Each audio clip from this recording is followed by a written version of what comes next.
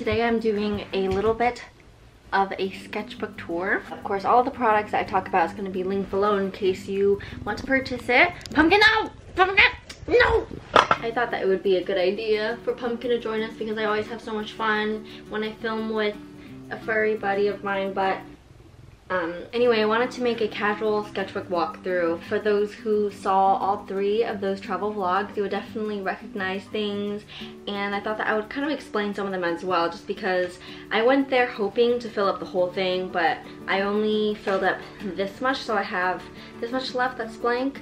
But actually my mom wanted to go to Europe next month, so I thought while I go with her, I'll try to finish it back up. Some of these I do want more details, so in the future when I update them, I can show you again. So the first page, I always kind of leave it blank because I like to do the first page last when I finish the sketchbook. This spread is while I was on the plane.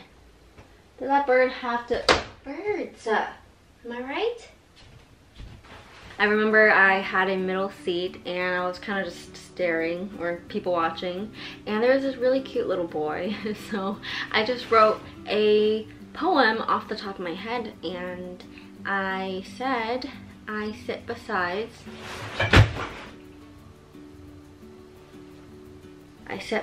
the little boy and his father. He reads to his son bedtime stories in Italian. A beautiful little boy sleeps soundly. What an untouched, beautiful boy at peace. It occurred to me one day this boy will grow into a man, living a beautiful life, worlds apart from mine. Really no objective behind that. Kind of sounds almost creepy, but that's just kind of what I wrote. And then I watched this guy eat his curry and then ask for another one, and just says, the man in front has already finished his entree. He is on his second curry. I cannot stop from watching him stir his rice. Here we all are, gathered so closely in a place where everyone is rushing to get back, to get away, to get someplace that somehow we've forgotten about each other. We see each other, we feel each other, but we think nothing. And then this is a stream of consciousness little spread that occurred. It was when the cabin was dark. I just wanted to eat my bag of pretzels after I've already opened it and I couldn't find it. Desire for the pretzel. Then question mark is basically asking, where the hell is my bag of pretzels? Empty lap, nothing. I don't know where it went, right? These are broken pretzels because I somehow fell on the floor and I crushed it, so I felt sad. And then I found the bag and it was empty, so that was just my stream of thought. So this page is quite ugly, but it's definitely a work in progress. On the top left here it says automatic drawing in dim light. And then this is kind of what I wrote before in another sketchbook I had, just where the line goes I follow. And automatic drawing can be a reference to the 1920s surrealism movement, especially the artist Andre Masson, I believe. Drawing without thinking, and your muscles and your instinct just kind of make something and you're not really quite intending to do anything with it. So, and then I made a poem. 1 a.m. I don't know what's worse, spilling my drink on the aisle floor or not having any juice left. This is when I had orange juice. As I turned the page, my plastic cup and its contents headed for the floor. There was a splash, an audible one. Just as I bent over, out went the cabin lights. Perfect. I look and see, then around me, off, away, asleep. No witnesses. Perfect. Poem in dim light, but no juice. This is the view from that cafe, and back then I only had I think like 2 or 3 mochas, so I said I can count all the mochas I've ever had in one hand because we always went on a coffee break in the beginning of the day, so I got a mocha every day on this trip, so it is cute. This is that monument, a quick sketch of it, and I hope to put some detail in it in the future. So that's the Walter Scott one. I don't quite like this color as I thought I would, but I kind of just was studying the hills. It was when I was sitting on top of Calton Hill and I was looking at Arthur's Seat in that direction, and I just liked the mark making variations I found with like the different line weights. So this is kind of just a rough sketch of that. And then in the next one, this you might recognize from when I went to the pub and I was listening to Scottish trad music for the first time live, and these are all the darling people I met the next day when we went up to Arthur's Seat with Neil. this was the hill that I sketched as I was just sitting there listening, and I thought what was cool is that you can actually flip it both ways because it's so ambiguous that I just really like dot and line variations. It was just like a fun exercise. June 19th. And as for the quote on top of here, it was actually pasted on the wall of the pub that I was in, so I just wrote it down because I really liked it. So this was also Arthur C. and just Neil, a quick line drawing of that. Then you might recognize this. It says Circus Lane, an impression. I think I drew this in about 15 seconds because I just sat there. I just had a quick rough sketch because we were just going from place to place to place, visiting different locations while I was filming with Contiki. Everything that I did on this project is thoroughly explained in the description in case you're confused. Then that evening we visited Sandy Bell's, and as you might have seen in the vlog, this is Kilo the dog. I was trying to sketch him, but he kept moving and sitting back down. On the right side here are just some of my random thoughts. Second day in Scotland. Quite a few mochas. Wow, the wind. It was freaking strong. There's Circus Lane again. Just random little things that you can read here. I also decided to just draw little cartoons of myself for no particular reason. And then a quick watercolor of Kilo. June 20th. Says car handwriting this morning. We left at 8 in the morning for Inverness. What does it say? Something 4-hour car journey by Bumpy. Isn't that ironic? This is when I was in the car and we were on the road trip. So I wanted to draw the landscape as we moved through it. So it was a quick, very gestural way. And I love that because it would bump here and there, it was actually a mark making device almost. Just the squiggles, and kind of just, for me, it integrates the movement of being in the car and then seeing this landscape, and this is the mark that derives from it. Martin Bennett, Blackbird. That's the song that was playing when I was drawing this. Then this was in the lobby of the Loch Ness Lodge. I painted just a random guest that was sitting right by me. And I mean, we chatted a little bit, but I never asked for his name. I also showed him what I did of him.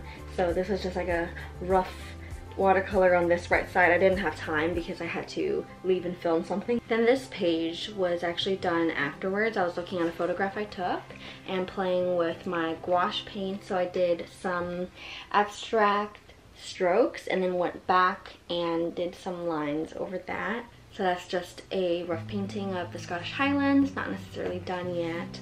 We bumped into the Highland cows, the Highland shaggy cows. So this was just a very quick, under 1 minute gesture sketch of them because they kept walking away. So it's not great, especially over here. This is not very accurate of their muscles, but this is while we were sitting in Portree, and that was actually where David grew up.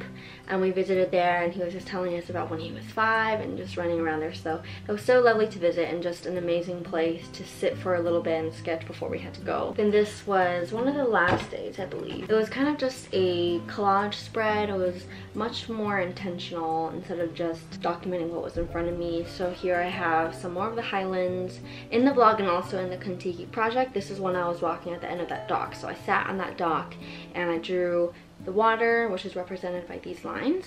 And then down here are some lines that was, I believe, reminiscent of the rolling clouds. This is the Eilean Castle. Sorry if I'm pronouncing that wrong. So I think these were just a combination of the last couple of days that we spent there. Well, it says June 20th is this one. To finish up, this is the last few sketches I did in Glasgow. So this was Glasgow University, sitting in the courtyard. It was seen in the vlog, and then later we went to that cafe and they had a little bouquet right on the counter. So I just did a line drawing of that. And then on the day that we left, I had Ginny and Hayden just write something so I can remember them by, just kind of like how Neil signed his name earlier in that spread, so that I can just have their handwriting and remember them, because I really enjoyed the trip and I really enjoyed their company and talking to them, because at first I'm just a nervous person to be around new people, but being on this trip really changed me in that way. Hey, hey, hey, hey. Oh, there it is. Oh, okay. My heart.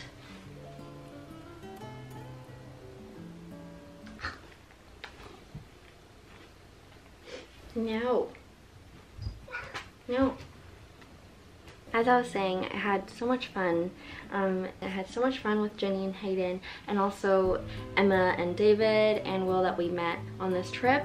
Even though I only spent a few days with them, it was just a really good time. And it was also the first time I was completely around new people that didn't share my background and culture, but never have I been more appreciative of that, because I just took so much away, and it really changed my perspective on how I view what is normal or what is standard in my life, because you come to realize, like, when you meet people around the world, that something that's super normal to you is unheard of or nothing to somebody else. So it kind of just makes me a more open-minded person, I think. When I meet people, I kind of take a little piece of them with me, even though my path might only cross momentarily with theirs. So I think the way that I perceive meeting people in general has really changed, and I just come home differently every time you travel. And never has travel been more enriching that way, because it's no longer just about going somewhere just to see the place, taking a picture and leaving. It is really about living while you're there,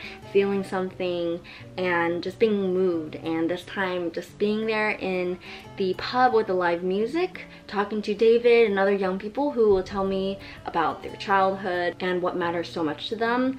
In a way, I can live vicariously through that, and I can share my stories as well. So if you haven't seen the vlogs, everything is linked below. And also the articles that I wrote for Contiki, it is on the 6.2 platform, linked below. I just kind of expand on what I was talking about in this video, and also in the vlogs, I just reflect on it. And also the video that they produced is what I was filming with them as I was exploring the country, and it was edited by Hayden. Also the photos that you've seen are also by Hayden Dibs, so definitely check out his Instagram. Thank you so much again for watching this, being here, and also making it possible for me to have an amazing opportunity like this to learn and also to share, and really just to grow, because this experience was so meaningful. Pumpkin and I had such a good time today, so thank you for joining us, and I will see you very soon. Have a wonderful rest of your day or your night. Bye! Love you! He's annoyed. He just wants to sleep.